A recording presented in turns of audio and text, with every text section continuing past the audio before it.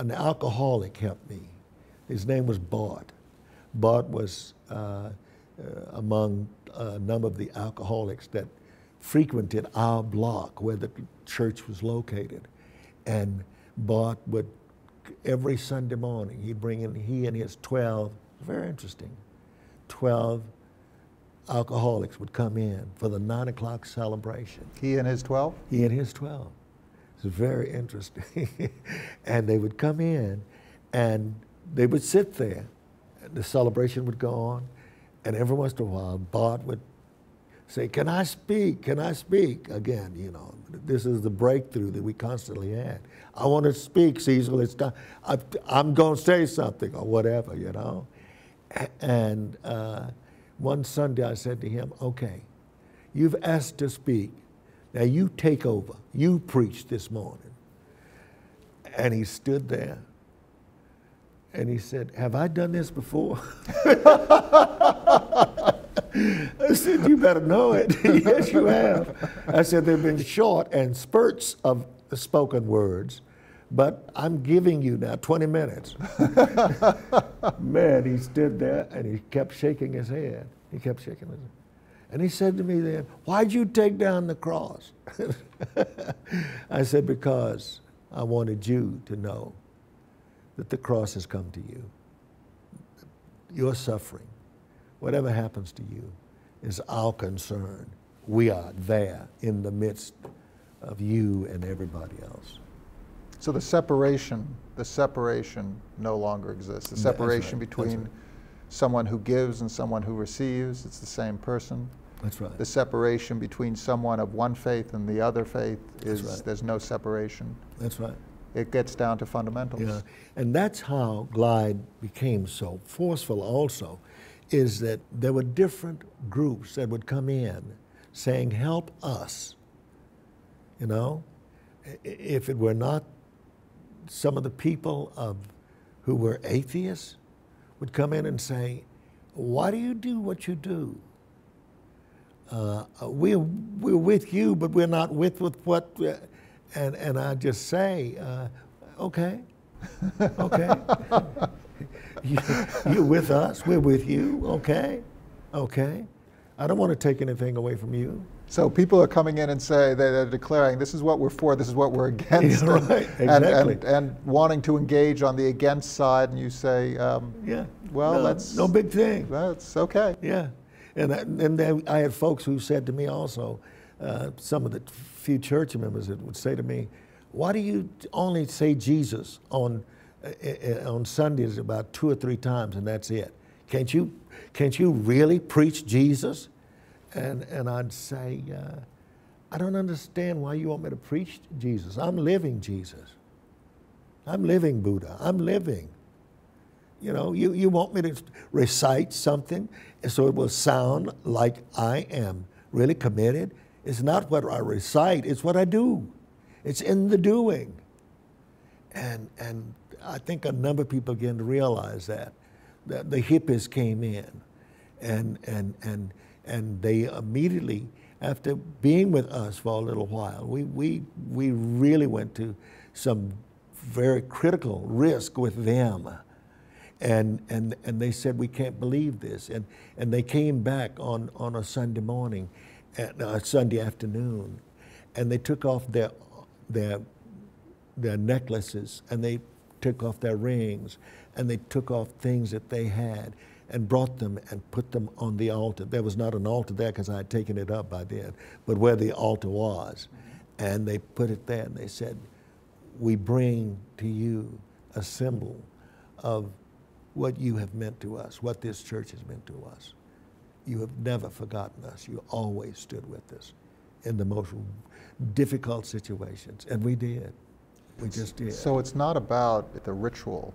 It's not about the form. It's not about the trappings. You got it. It's about the living. You got it. That's the bottom line. That's it. Very much so.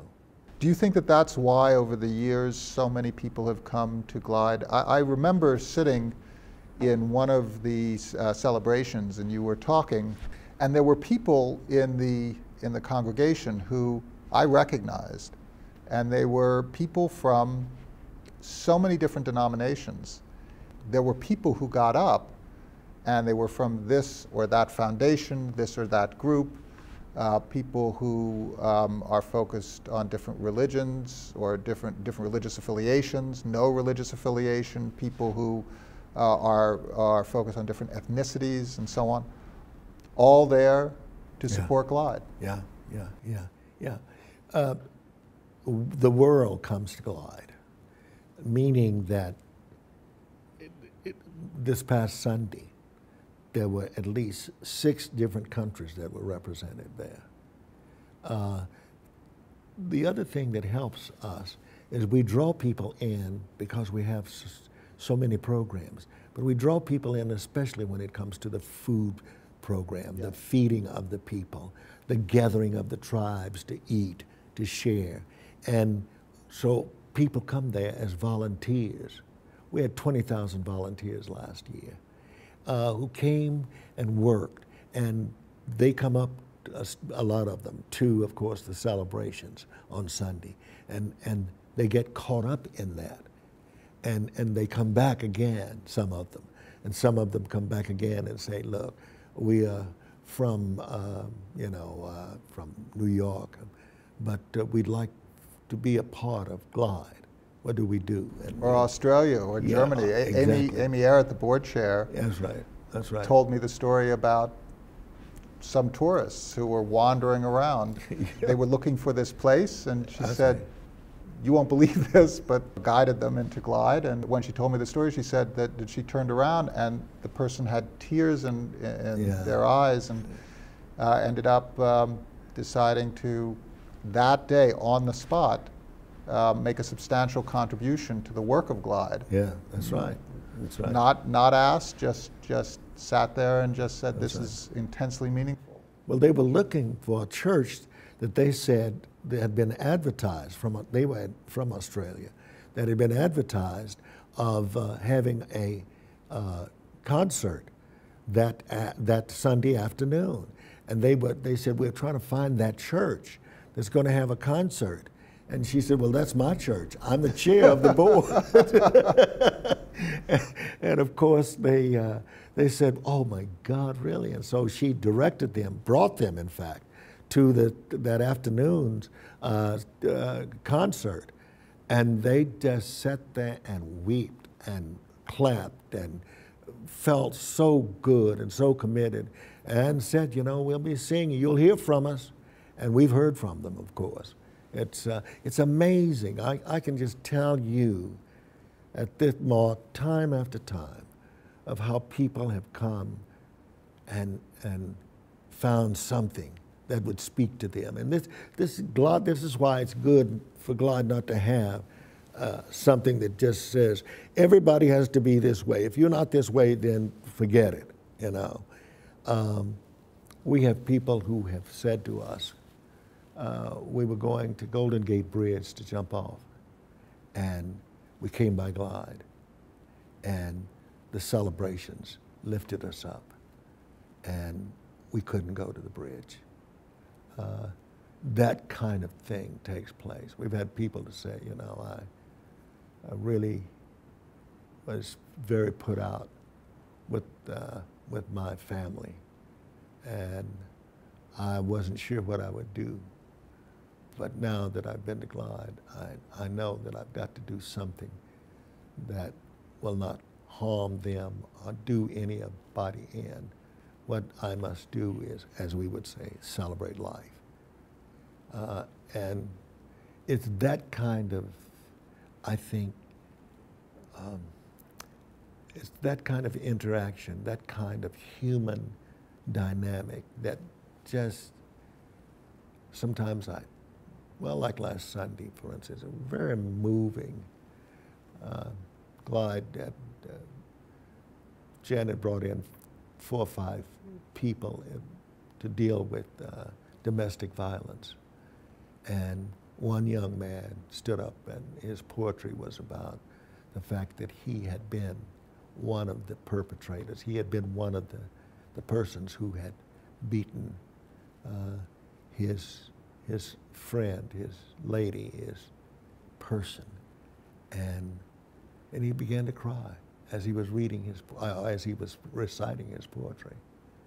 And the people just all over the place were just breaking down, you know, weeping and mourning. That's the kind of thing that's so critical, because people need to feel like you care and that you understand also. You understand what they're going through. Don't ever miss the opportunity to create a kind of climate that empowers people, that helps people to confront what they're going through so they can go through it themselves, rather than have the dependency aspect where you have to always lift people up and keep them at a relationship which many times, if we'd only work to include what they are and who they are, it would be much better. So you finesse the issue of codependence that is hovering out there as a criticism of any type of service. Yeah. In a sense, you finesse it by taking down the cross and eliminating that separation. It's not that we are codependent, or perhaps we are entirely codependent on each other. We are one. We are one people. Exactly. And the assumption of responsibility is about giving somebody that respect, giving somebody that ear, giving somebody that time. A lot of people are in the business of getting, not giving. But I'm in the business, and I'm in the world to engage in giving rather than getting. Sometimes the getting gets us into a kind of way by which we become selfish. We become so caught up in our little way of getting whatever we want and need and pushing other people back. One of the things that concerns me is I keep thinking about people who invest, and I keep thinking about people also who really would like to find themselves. They say to me, you know, I'm looking. And I say to them, well, what's happened? You're looking and nothing has happened. Now, when is it going to happen? Sometimes I can't wait because I want it to happen, you know. And then when I think about it, I say to myself, all right, Cecil, let them go at their pace. But there's another thing that says to me, I have several voices, by the way, that speak to me. There's another thing that says to me, look, shake them up, shake them up. That dynamic often comes when you want things to happen. You keep saying, when is it going to happen? And they say, wait. And I keep thinking, God, how long? How long? There's a song that's sung, how long? How long? And I keep saying, now. And this need to get, well, the way I understand what you're saying is that need exists within all of us. Yeah. Rich or poor. That's right. Wealthy or not. If you sit there on the street or in the building that you own on that street, and if you're thinking only about getting, you're in the same place. Yeah, that's right. We have we will be completing our second housing complex in the very near future. We have built two homes, two places for the homeless. And we finished one about 6 months ago, and it is beautiful. And the people are just so thrilled about the fact that we have finished a place, a 14-story building for families and we had no trouble filling it up. In fact, we had a line, still about 2,000 people who were waiting to try to get in. Now we have one that will be finished in a few months, and it's for single people who are poor. And I never thought that I would have something to do with building buildings for people and with people. And it's lovely. We were by there the other day and stopped and talked to some of the construction people, and there's a line waiting to get. It's an 8-story housing complex for the poor. We already have one that we've had for 10 years now. Yes. And it's worked very well. We were told that you building these buildings for poor people, they'll tear them up in 6 months. Well, that's not true. That first one we built 10 years ago is marvelous. It's just, they've done a great job because it's theirs. They own it. And when you have that going for you, they're not going to destroy anything. What they want to do is build up more. They want to say, this is mine, and I'm going to take care of it. That's what they want. Well, anyway, I never thought. Here I am, coming from San Angelo, Texas, not even thinking in terms of what can happen, but just saying, I want to make things happen that will give life to people rather than take away from people. I want to give, and it's happened. So you take the risk of going into places that you had never even conceived of going? Never, never, never. No. Coming from San Angelo, Texas, I tell you, Mark, it's been a good ride, and it is too. I don't know what I'd do if I didn't have Janice, though. I'm telling you, she has helped me to look beyond so many things that I probably would not have been able to do if I had not had someone like Janice Mirkatani, my wife. She's a very smart woman, very smart, and she's very strong, very persistent. When she wants something to go, you better get out of the way. Yes, I have myself experienced this.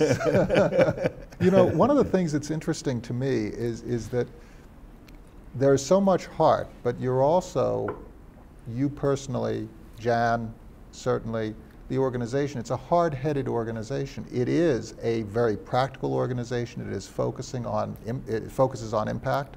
Yeah. How does that balance work, where there is the idea and the reality put into practical terms of unconditional love, and then you are out there and if you took away the nonprofit aspect and the fact that you're in the business of giving instead of the business of getting, it's a business. Sure. It's a business of giving. That's right. And it has operations, it has funding, it has revenue streams, it has infrastructure, it has capital projects. Those projects need to be managed. You have everything from IT competencies, information technology competencies, to program competencies, to social work competencies. It is a substantial operation. That's right. It sure is. How do you strike that balance? I don't know. I tell you, it has not been easy. I think the important thing is to begin to get out of the way. Begin to get out of the way. Yeah, let people who are competent in areas of their expertise, let them help handle the situation, and don't get jealous or envious of people who may be creating also from their perspective. Take care of the people that are there, the people who work every day, the people who give every day. Make sure you take care of them. Make sure that they know that you care about what they're doing and what you're trying to promote. And make sure you're clear, that's the second thing. Make sure you're clear about what you're doing and how you're doing it. You know, people talk about being a visionary. Well, I do a lot of vision stuff because I use a lot of what is called my imagination. I imagine things. And when I'm imagining things, I'm very good at coming up with things that go beyond my comprehension. But I go beyond it and find ways by which excite me and excite others. And you have to know how far to go. You have to know this is all you need to go. There are others who can go also. Let them do it. Do you envision a result, or do you envision an impact? Do you respond to a need? When you say that you imagine the future, is that something that's concrete? Do you imagine, for example, 80 units, or do you imagine a future where there is not endemic homelessness in the area? Yeah. The important thing, I think, is to imagine how in the world can we make the world a better world in which to live? How? Is there any way? Is there any way by which you can call the world to task and say, essentially, how do we make it work? How do we assure ourselves that that there will not be poverty? And then when I begin to imagine how I would do it, I begin then to see that maybe the way we do it is that we look at ourselves as those who at least have the power, but we may not have the will. We have the power to drastically make this world become one which all people can at least find some equitable participation, some equality, some fullness with each other. But saying that is also probably trying to make sure that there are those who are willing and ready to do it. And there are those who are willing and ready to do it. How do you get the people to move? It seems to me is the basic question. I don't know, except that I imagine that it would be really exciting if in every country we would come together at the same time and say poverty is over and here is what we have. Is it that simple? Is it as simple as us saying it's today simple. Poverty is over? It's over. It's simple, but it's very difficult in practical terms to do, because you can't get everybody to do it, because there will be those who will say, I'm a getter, not a giver. So the center is us, the answer is us, the community is us. Always. And it goes back to that, removing that separation between us and them, or between ourselves and the sufferer. Yes. Yeah. It is an amazing, amazing journey that you've brought this organization, this community on. I have one last question. I have no idea how you will respond to this. And it really revolves around, race has had such a huge impact on this nation from its inception. How do you see race playing into America's future going forward? First and foremost, I am an African American. I am a strong African American. I have great confidence and courage in being an African American. I feel that I will measure up no matter where I go to a situation that I will take on as I did Glide, and that I will take it on from the perspective of being an African American. I am nothing else but an African American. I played the white game at one time, years ago. I was the Oreo cookie, you know? And I thought that I could do something then by being the Oreo cookie, that if I would just be a little white with being a little black, that it would work. It won't work. But what it did to me is I have what is called self-definition. And self-definition says to me, there is nothing in the world that I cannot pull off when it comes to race. You are who you are. I am who I am, yes. And I can really pull off. I would imagine that there are a number of places I could go and have been. I'm called on to do a lot of stuff, you know, related to race, one way or the other. And I have confidence and courage to face it, whatever it is. But what I try to do with folks is get people to understand that if you don't take care of you, if you can't affirm yourself, you can't affirm others.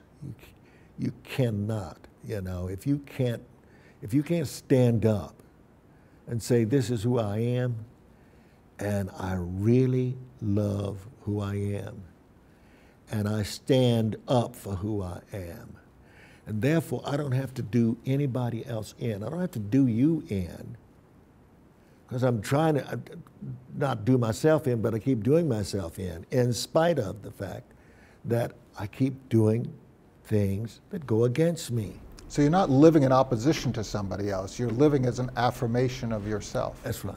That's right. And that may be most frightening to a lot of folks. But on the other hand, it sounds good to a lot of other folks. And I've tried a lot of things. But I want to say this. I make no excuses. I've been in most of the major marches. I've taken airplane trips to the South with the plane full of folks from the Bay Area who went with me to demonstrate. We've done a lot of demonstrating in the South.